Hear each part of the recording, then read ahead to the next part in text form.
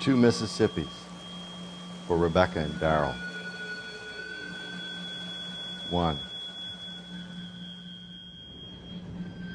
If the river is a woman who awakens and splashes morning in her eyes, who stretches her arms and dips them in the dance of dawn, then combs her hair with sunlight as she turns and twists to listen to the brush of trees beside her in the early breeze, who hums and dresses delicately, easing her limbs into her dappled skirt, her mottled sleeves, who sips her tea, then glides out to the gate to greet the traffic passing there, and who, on entering the street, begins to stray a little, just a little, unaware the obstacles her independent means impose on those who'd rather she remain inside and watch her flowers grow, not slow their swollen progress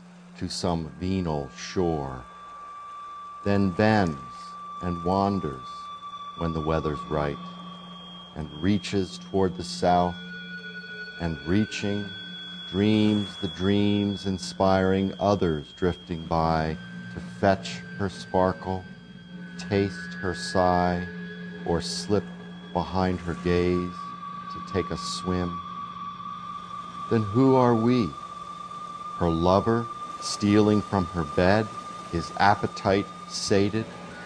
Her child who, ignoring how he's sucked her dry, sucks harder? Her God? 2.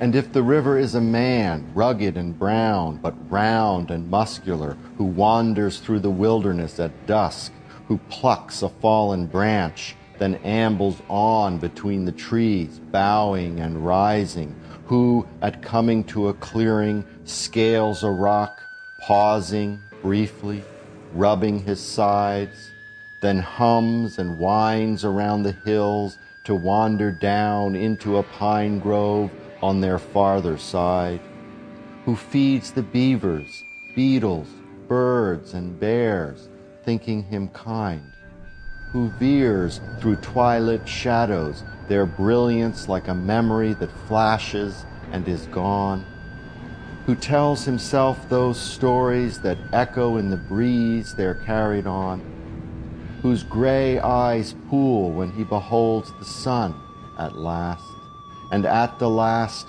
who spreads his arms to seize its light, then turns to go alone once more in darkness, leaving in his wake no sign of having been there. Then who are we, waiting in silence near his path, who strike, then leave him on the forest floor for dead? Are we earth's thieves so starved that we must bleed the bled? Can no kind words for us be said?